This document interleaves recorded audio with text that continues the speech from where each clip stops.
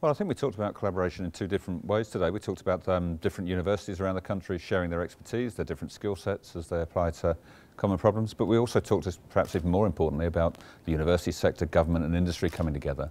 We need those different players in the innovation system to share their leadership and their expertise if we're going to make a difference. Yeah, why wouldn't we? Look, we're all recipients of some significant investment in infrastructure funding around Australia's universities at the moment. Smart's a significant one of those, and we have a similar one of our own at QUT. So to not align that when there are scarce resources about combining around Australia's shared problems would be a mistake, and one that we're not prepared to make.